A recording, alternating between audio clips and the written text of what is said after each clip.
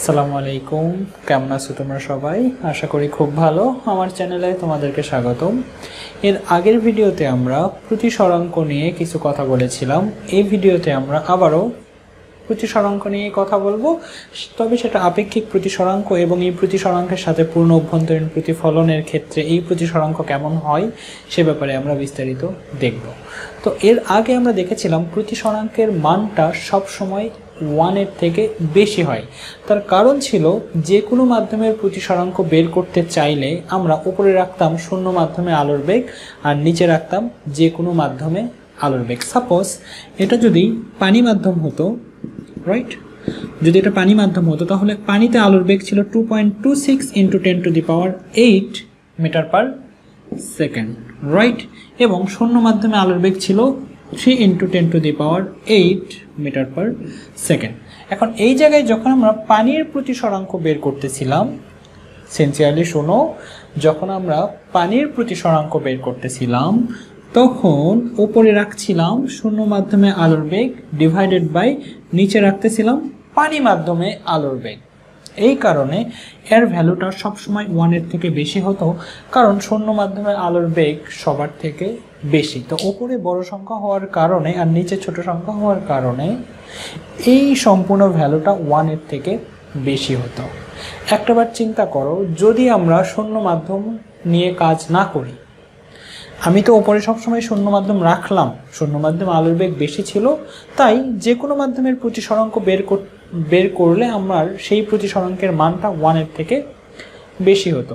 কিন্তু এমনটা তো নাও হতে পারে, আমি তো শূন্য মাধ্যম না নিয়েও কাজ করতে পারি, যেটাকে বলছি আমরা আপেক্ষিক প্রতিসরাঙ্ক, রাইট। এবার শূন্য মাধ্যমটা নেই। একটু ভালো করে চিন্তা করো যে যেই মাধ্যমের প্রতিসরাঙ্ক আমরা বের করি, সেই মাধ্যমটা থাকে নিচে, রাইট। তো এখন তুমি যদি এই জায়গায় একটু ভালো করে দেখো, কাচের প্রতিসরাঙ্ক বের করো, ওপরে যদি তুমি বায়ু মাধ্যম না দিয়ে বা শূন্য মাধ্যম না দিয়ে পানি দাও, তাহলে ভ্যালুটা কেমন হবে একটু চিন্তা করো। যে তুমি ধরো কাচের প্রতিসরাঙ্ক বের করবা, কার পার্সপেক্টিভে? পানিতে আলোর বেগের, রাইট।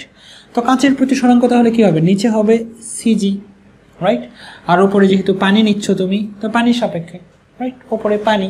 তো এই জায়গায় ভ্যালুটা আসলে কেমন হওয়া উচিত? 2.26 × 10⁸, আর নিচে থাকবে 2 × 10⁸, এবং এর ভ্যালুটা আসবে 1.14 বা 13, যেটাই হোক না কেন।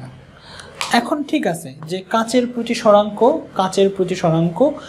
1-এর চেয়ে বেশি হইল, কিন্তু তুমি যদি পানির প্রতিসরাঙ্ক বের করো, কাকে ধরে? কাচকে ধরে, তাহলে পানির প্রতিসরাঙ্ক কোথায় লিখতে হবে? ভালো করে দেখো, পানির প্রতিসরাঙ্ক NW, পানির প্রতিসরাঙ্ক বের করতেছো, তাহলে নিচে কি যাবে? পানিতে আলোর বেগ। আর তুমি এবার কাকে নিচ্ছ? কাচকে, তাহলে উপরে যাবে সিজি, রাইট। এবং এইবার যদি তুমি ভ্যালুটা বের করার চেষ্টা করো, তো এটা হচ্ছে কাঁচে আলোর বেগ হচ্ছে 2.10⁸, আর নিচে হচ্ছে 2.26 × 10⁸। এইবার একটু ভালো করে দেখো, 10⁸ যদি কেটে যায়, উপরে থাকে 2 আর নিচে থাকে 2.26। তার মানে কি? এইবার ছোট সংখ্যাকে বড় সংখ্যা দ্বারা ভাগ হয়ে যাচ্ছে, এবং এই ভ্যালুটা কত আসছে জানি? এই ভ্যালুটা আসছে 0.88, রাইট। তার মানে প্রতিসরাঙ্ক 1-এর চেয়ে ছোট হতে পারে যদি আমরা শূন্য মাধ্যম নিয়ে কাজ না করি। তোমাদের বইয়ে এইভাবে আসলে দেয়া নেই, তোমাদের বইয়ে যেভাবে দেয়া আছে এখন আমি সেটা দেখাচ্ছি। আমি যেহেতু আমি প্রতিসরাঙ্ক এর আগের ভিডিওতে আমি যেভাবে শিখিয়েছিলাম যে যেই মাধ্যমের প্রতিসরাঙ্ক বের করব সেটা থাকবে নিচে আর শূন্য মাধ্যমের বেগটা থাকবে ওপরে, ঠিক একইভাবে আমি এই ভ্যালুটা ওই আগের নিয়ম অনুসারে দেখালাম। এখন তোমাদের বইয়ের মতো করে আমি দেখাচ্ছি যে তারা এখানে একটু দেখো, পানির প্রতিসরাঙ্ক হচ্ছে 1.33 এবং কাচের প্রতিসরাঙ্ক হচ্ছে 1.52। এখন তোমাকে যদি বলে যে পানি সাপেক্ষে কাচের প্রতিসরাঙ্ক, কি বললো? পানি সাপেক্ষে কাচের প্রতিসরাঙ্ক। কার প্রতিসরাঙ্কর কথা বলছে? কাচের প্রতিসরাঙ্ক। তার মানে কাচের প্রতিসরাঙ্ক কত? N1, তার মানে N1 থাকবে উপরে। পানি সাপেক্ষে পানি কত? পানি সাপেক্ষে কাচের প্রতিসরাঙ্ক, কাচের প্রতিসরাঙ্ক, তাহলে n2 থাকবে নিচে আর উপরে, আর n1 থাকবে নিচে।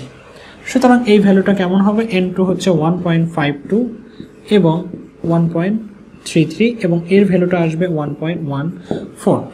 এখন তোমাকে হয়তো বললো কাচ সাপেক্ষে পানির প্রতিসরাঙ্ক, কাচ সাপেক্ষে পানির প্রতিসরাঙ্ক, তার মানে কার প্রতিসরাঙ্কর কথা বলছে? পানির প্রতিসরাঙ্ক। তাহলে পানির প্রতিসরাঙ্ক কত? n1, n1 থাকবে উপরে, কাচ সাপেক্ষে তাহলে কাচ থাকবে নিচে। n1 এর মান কত? n1 এর মান হচ্ছে 1.33 আর n2 এর মান হচ্ছে 1.52 এবং এই ভ্যালুটা আসবে তোমার 0.88, রাইট? এই ছিল মূলত এই আপেক্ষিক প্রতিসরাঙ্কের ক্ষেত্রে তোমাদেরকে যদি বলে প্রথম মাধ্যমের সাপেক্ষে দ্বিতীয় মাধ্যমের প্রতিসরাঙ্ক। একটু ভালো করে দেখো, আমি চিত্র দিয়ে তোমাদেরকে একটু বোঝাচ্ছি যে সাপোজ এটা হচ্ছে এ মাধ্যম, এটা হচ্ছে বি মাধ্যম, এটা হচ্ছে আলোক রশ্মি, যাই হোক তোমাকে এই মাধ্যমের প্রতিসরাঙ্ক কত হবে? এন এ, এই মাধ্যমের প্রতিসরাঙ্ক হবে এন বি। তোমাকে বললো যে দ্বিতীয় মাধ্যমের প্রতিসরাঙ্ক কত? সূত্রটা আমাদের কেমন ছিল? যে N A sine theta 1 N B sine theta 2। এর আগে 1 নম্বর মাধ্যম আর 2 নম্বর মাধ্যম দিয়েছিলাম, সেই জন্য n1 আর n2 লিখেছিলাম। এবার এ মাধ্যম আর বি মাধ্যম লেখার কারণে N A R N B, right? যে মাধ্যম থেকে আলোক রশ্মি যাচ্ছে সেটা প্রথমে লিখো, তাহলে একটু সুবিধা হয়। ওকে, এখন যদি তোমাদেরকে বলে যে দ্বিতীয় মাধ্যমের প্রতিসরাঙ্ক কত, তাহলে ডিরেক্টলি তোমরা এন বির মান বের করবা। যদি বলে প্রথম মাধ্যমের প্রতিসরাঙ্ক বা এ মাধ্যমের প্রতিসরাঙ্ক কত, তাহলে ডিরেক্টলি এন এর মান বের করবা। কিন্তু যদি বলে প্রথম মাধ্যমের সাপেক্ষে দ্বিতীয় মাধ্যমের প্রতিসরাঙ্ক কত, তার মানে কি বের করবা? দ্বিতীয় মাধ্যমের প্রতিসরাঙ্ক চাইছে, কোন মাধ্যমের সাপেক্ষে? প্রথম মাধ্যমের সাপেক্ষে, তার মানে N B divided by N A বের করতে বলছে, রাইট? তো N B divided by N A যদি বের করতে চাও, সূত্রটা কেমন হবে? এন বি সাইন থেটা 2 সমান এন ওয়ান সাইন থেটা 1। এটাকে এ পাশে ওটাকে ও পাশে নিয়ে গেলাম, তার কারণ হচ্ছে আমার এন বিটা উপরে রাখতে হবে। N B by N A, N এটা এ পাশে আসলে নিচে আসবে, আর এখানে থাকবে sine theta 1 divided by sine theta 2। তাহলে এটাই হচ্ছে তোমার এ মাধ্যমের সাপেক্ষে বি মাধ্যমের প্রতিসরাঙ্ক। একইভাবে যদি বলে দ্বিতীয় মাধ্যমের সাপেক্ষে প্রথম মাধ্যমের বা বি মাধ্যমের সাপেক্ষে এ মাধ্যমের প্রতিসরাঙ্ক কত, তাহলে বি মাধ্যমের সাপেক্ষে এ মাধ্যমের প্রতিসরাঙ্ক, তার মানে এ মাধ্যমের প্রতিসরাঙ্ক বের করতে বলছে। এ থাকবে উপরে, জাস্ট বি থাকবে নিচে। তাহলে এইবার এই সূত্রটা কেমন হয়ে যেত? এইবার এই সূত্রটা হয়ে যেত এন এ, এন বিটা এখানে চলে আসতো, এখানে তো সাইন থেটা 2 ঠিক থাকতো, আর এটা নিচে গিয়ে হতো সাইন থেটা 1। তো তোমাদেরকে যদি এইভাবে বলে যে প্রথম মাধ্যমের সাপেক্ষে দ্বিতীয় মাধ্যমের প্রতিসরাঙ্ক, দ্বিতীয় মাধ্যমের সাপেক্ষে প্রথম মাধ্যমের প্রতিসরাঙ্ক, আশা করা যায় এখন তোমরা পারবা। আবার এখান থেকে যদি তোমাদেরকে বলতো যে প্রথম মাধ্যমের বেগ কত, তাহলে এটা কি লিখতা? এটা লিখতা সি নট বাই সি এ, অর্থাৎ শূন্য মাধ্যমে আলোর বেগ ডিভাইডেড বাই এ মাধ্যমে আলোর বেগ, রাইট? যদি বলতো এ মাধ্যমের বেগ কত হবে, এটা কি হতো? C not by C B, right? তো এইভাবে মূলত বেগও বের করা যায়। আমরা যখন ম্যাথমেটিক্স করব তখন আমরা এগুলো বিস্তারিত দেখব। এর পরের টপিক হচ্ছে পূর্ণ অভ্যন্তরীণ প্রতিফলন বা টোটাল ইন্টারনাল রিফ্লেকশন। ব্যাপারটা কেমন, যে আমরা একটা ব্যাপার কিন্তু জানি, আলোক রশ্মি যখন হালকা মাধ্যম থেকে ঘন মাধ্যমে যায় তখন অভিলম্বের দিকে সরে আসে, কিন্তু যদি ঘন থেকে হালকাতে যায় তাহলে অভিলম্ব থেকে দূরে সরে যায়। তাহলে ব্যাপারটা কেমন হওয়া উচিত? সাপোজ এটা হচ্ছে তোমার এ মাধ্যম আর এটা হচ্ছে তোমার বি মাধ্যম, এটা হচ্ছে আমাদের অভিলম্ব, রাইট? এখানে একটা আলোক রশ্মি আপতিত হলো, সাপোজ এটা হচ্ছে 30 ডিগ্রি কোণে, রাইট?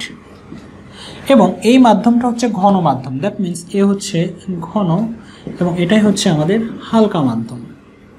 যদি তাই হয়, যদি ঘন থেকে হালকাতে যায়, তাহলে এটা যদি 30 ডিগ্রি হয়, এই সোজা যাওয়ার কথা থাকলেও এই সোজা যাবে না, সে একটু এদিকে বেঁকে চলে যাবে। দ্যাট মিনস এটা অবশ্যই 30-র চেয়ে বেশি হবে, এতটুকু নিশ্চিত। এখন আলোক রশ্মি ধরো এইবার তুমি ফেললা 45 ডিগ্রি কোণে, রাইট? তো 30 ডিগ্রি কোণের জন্য সাপোজ এখানে হচ্ছে তোমার এটা 60। তো 30 ডিগ্রি কোণের জন্য যদি তোমার প্রতিসরণ কোণ 60 ডিগ্রি হয়, তাহলে 45-এর জন্য অবশ্যই তোমার 60 হবে না, 60-র চেয়ে বেশি হবে। সাপোজ এটা তোমার হয়ে গেছে 85 ডিগ্রি, রাইট। এখন তুমি আপতন কোণের মান আরও বাড়িয়ে দিলা, আপতন কোণ এইবার করে দিলা ধরো তুমি 60, কত ডিগ্রি করে দিলা 60 ডিগ্রি। এইবার হয়তো দেখা গেল যে আলোক রশ্মি এই বিভেদ তলের ওপর দিয়ে চলে যাচ্ছে, রাইট। আলোক রশ্মি কী হচ্ছে এই 60 ডিগ্রির জন্য হয়তো বিভেদ তলের উপর দিয়ে চলে যাচ্ছে, তার মানে আমরা বলতে পারি যে এখানে আমাদের প্রতিসরণ কোণ হচ্ছে 90 ডিগ্রি, রাইট। প্রতিসরণ কোণ আমাদের ডেফিনেটলি 90 ডিগ্রি। এখন 60 ডিগ্রির জন্য যদি তুমি ওখানে প্রতিসরণ কোণ 90 ডিগ্রি পাও, তুমি যদি এখানে আপতন কোণের মান আরও বাড়িয়ে দাও তাহলে কি হবে, তাহলে আলোক রশ্মি আসলে দ্বিতীয় মাধ্যমে যাবেই না, আবার প্রথম মাধ্যমে ফিরে আসবে, রাইট। আবার আমি বলছি যে প্রথমে তুমি আলোক রশ্মি ফেললে হয়তো 30 ডিগ্রি কোণে, যার কারণে তুমি কোণ পেয়েছো 60, প্রতিসরণ কোণ 60। এরপর আপতন কোণ বাড়িয়ে করলো 45 ডিগ্রি, প্রতিসরণ কোণও বেড়ে গিয়ে হলো 85। এরপর তুমি আপতন কোণ করে দিলে 60 ডিগ্রি। এইবার দেখা গেল প্রতিসরণ কোণ বা প্রতিসরিত রশ্মিটা বিভেদ তল বরাবর যাচ্ছে, দ্যাট মিনস এবার প্রতিসরণ কোণ হচ্ছে তোমার 90 ডিগ্রি। তাহলে তুমি যদি 60 ডিগ্রির জন্য এখানে প্রতিসরণ কোণ 90 ডিগ্রি পাও, এবার যদি আপতন কোণের মান আরও বাড়িয়ে দাও, এবার যদি আপতন কোণের মান তুমি সাপোজ তুমি এবার করে দিলে হয়তো 70, তাহলে 60 ডিগ্রির জন্য যদি তুমি 90 পাও তাহলে 70-র জন্য নিশ্চয়ই তার 90-র কম পাবো না, তার চেয়ে বেশিই পাওয়া উচিত। তার মানে আলোক রশ্মি আর এই মাধ্যমে যেতেই পারবে না, আলোক রশ্মি কী হবে আবার আগের মাধ্যমেই ফিরে আসবে। এই ধরনের ঘটনাকে মূলত বলা হয় টোটাল ইন্টারনাল রিফ্লেকশন বা পূর্ণ অভ্যন্তরীণ প্রতিফলন। তোমরা ক্লাস 8-এও এই টপিকটা দেখে আসছো, তাই আমি আর বিস্তারিতভাবে বলছি না, আমি ধরেই নিচ্ছি তোমরা পূর্ণ অভ্যন্তরীণ প্রতিফলনটা বোঝো। এখন এই জায়গা থেকে যেটা বোঝার বিষয় সেটা হচ্ছে যে ক্রান্তিকোণ। ক্রান্তিকোণ কী জিনিস? ক্রান্তিকোণ হচ্ছে মূলত একটা আপতন কোণ, যেই আপতন কোণের জন্য প্রতিসরণ কোণটা 90 ডিগ্রি হয়। দেখো এখানে 30 ডিগ্রির জন্য কিন্তু পাইছো তুমি 60, এখানে 45-এর জন্য তুমি পাইছো 85, কিন্তু 60-র জন্য কত পাইছো তুমি 90 ডিগ্রি। তো 60 ডিগ্রিকে আমরা তখন আপতন কোণ না বলে কি বলবো, ক্রান্তিকোণ বলবো। ক্রান্তিকোণ আসলে আপতন কোণই, কিন্তু ওই আপতন কোণের জন্য আসলে প্রতিসরণ কোণ পাওয়া যায় 90 ডিগ্রি, সেই জন্য ওই আপতন কোণকে আপতন কোণ না ডেকে আমরা ডাকি ক্রান্তিকোণ, এবং ক্রান্তিকোণকে থিটা সি দ্বারা প্রকাশ করা হয়। এবং এই আপতন কোণ যদি বলাই থাকে ক্রান্তিকোণ, তার মানে প্রতিসরণ কোণ আবার ডেফিনেটলি কত ডিগ্রি হবে, 90 ডিগ্রি হবে। জাস্ট এই ব্যাপারটাই তোমাদেরকে মনে রাখতে হবে। যদি বলে দেওয়া থাকে যে এটা ক্রান্তিকোণে আপতিত হচ্ছে, দ্যাট মিনস প্রতিসরণ কোণ আমার ডেফিনেটলি 90 ডিগ্রি। ওকে, এখানে একটু দেখো যে এটা হচ্ছে দ্বিতীয় মাধ্যম যার প্রতিসরাঙ্ক n2, এটা হচ্ছে প্রথম মাধ্যম যার প্রতিসরাঙ্ক হচ্ছে n1। আলোক রশ্মি প্রথম মাধ্যম থেকে দ্বিতীয় মাধ্যমের দিকে যাচ্ছে, আপতন কোণ দেয়া আছে থিটা সি, তার মানে এটা হচ্ছে ক্রান্তিকোণ। আর ক্রান্তিকোণ যদি হয় ওই প্রতিসরণ কোণটা অবশ্যই হবে আমার 90 ডিগ্রি। তো সূত্রটা কেমন হয় একটু ভালো করে দেখো তো, যে n1 sin থিটা 1 রাইট সমান n2 sin থিটা 2। যদি তাই হয় তাহলে এই যে n1 sin theta 1 n2 sin 90 degree লিখতেই পারি, রাইট। কারণ থিটা 2 আমার কত ডিগ্রি, 90 ডিগ্রি, প্রতিসরণ কোণ আমার 90 ডিগ্রি, এবং sin 90 ডিগ্রির মান কত আমার আসলে 1। তাহলে এই জায়গা থেকে আমি কেটে লিখতে পারি না যে sin theta 1 n2 by n1, এবং এই থিটা 1টা আসলে কি আপতন কোণ নাকি ক্রান্তিকোণ? ক্রান্তিকোণ। তাহলে থিটা 1কে আমি লিখতে পারি থিটা সি। থিটা সি কত হবে,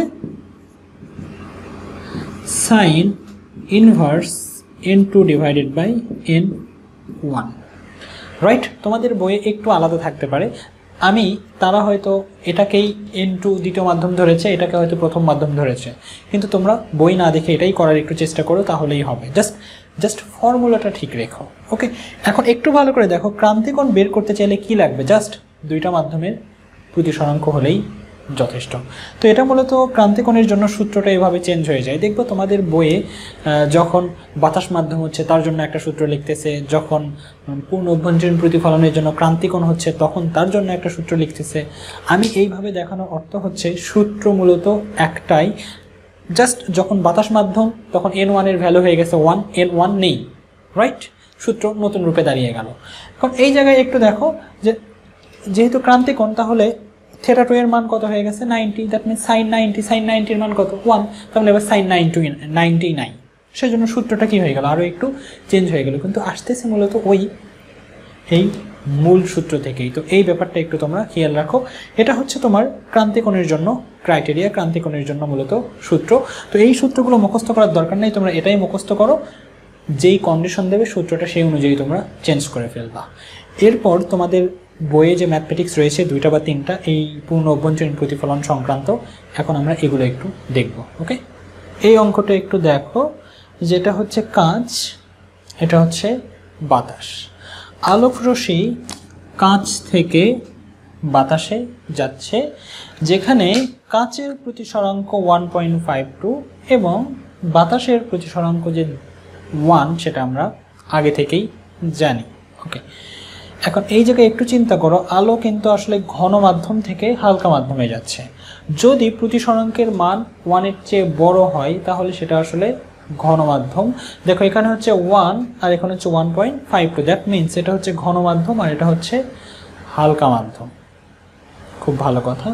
এখন এই জায়গায় যদি আলোক রশ্মি ঘন থেকে হালকাতে যায় তাহলে পূর্ণ অভ্যন্তরীণ প্রতিফলনের একটা পসিবিলিটি থাকে কি থাকে না, একটু চিন্তা করো তো। অবশ্যই থাকে, যে এই 45 ডিগ্রি যদি ক্রান্তিকোণের চেয়ে বেশি হয়, অর্থাৎ যদি কোনো কারণে এখানে ক্রান্তিকোণ হয় 40 ডিগ্রি, ক্রান্তিকোণ কত বললাম 40 ডিগ্রি, তাহলে 45 ডিগ্রিতে ফেললে আলো তো আসলে প্রতিসরণ হবেই না, আলোর কি হবে প্রতিফলন হবে। তাহলে তোমাদেরকে আগে এটা চেক করা দরকার, এই যে আমি 45 ডিগ্রিতে আলোক রশ্মি ফেলতেছি এটা কি কোনো কারণে ক্রান্তিকোণের চেয়ে বড় হয়ে গেল কিনা। ক্রান্তিকোণের চেয়ে বড় হয়ে গেলে তুমি তো এখানে প্রতিসরণ কোণ পাবা না, পূর্ণ অভ্যন্তরীণ প্রতিফলন কোণ পাবা। সেক্ষেত্রে এখানেও যে আপতন কোণ ওখানেও একই আপতন কোণই পাওয়া যাবে, রাইট। তার মানে আলোক রশ্মি যখন ঘন থেকে হালকাতে যাবে, ফার্স্ট অফ অল তোমরা চেক করে নিও যে ওটা কোনো কারণে ক্রান্তিকোণের চেয়ে বড় ডিগ্রি কোণে আপতিত হচ্ছে কিনা। ওকে, আমি আশা করি বোঝাতে পারছি। এখন আমরা একটু দেখি এটার ক্রান্তিকোণ কত।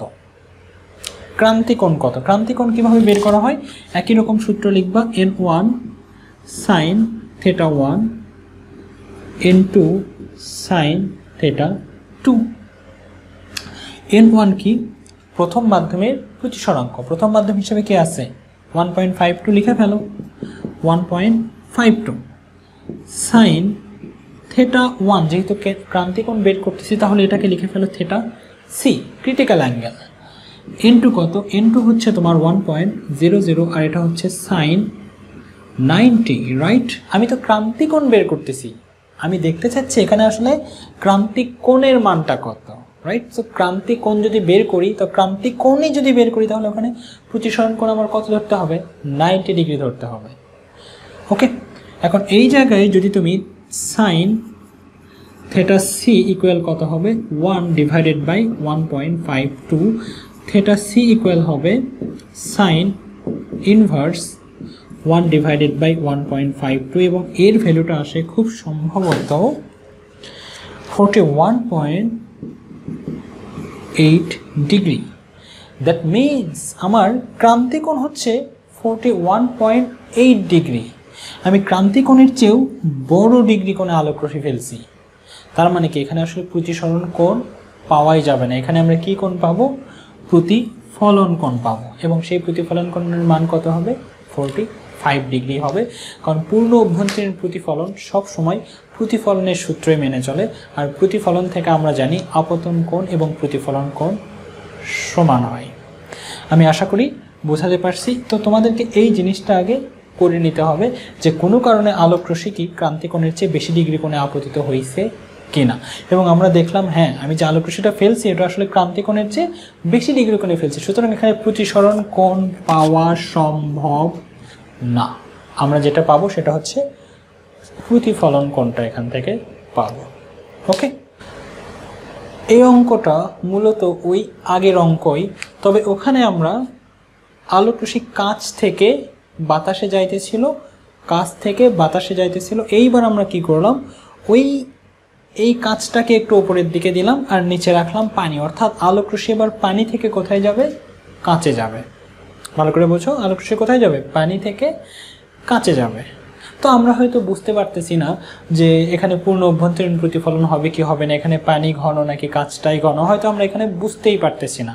সুতরাং আমি যদি হুট করে প্রতিসরণ কোণ বের করার চেষ্টা করি, sign text error, math error হাবিজাবি আসা শুরু করবে তোমাদের ক্যালকুলেটারে।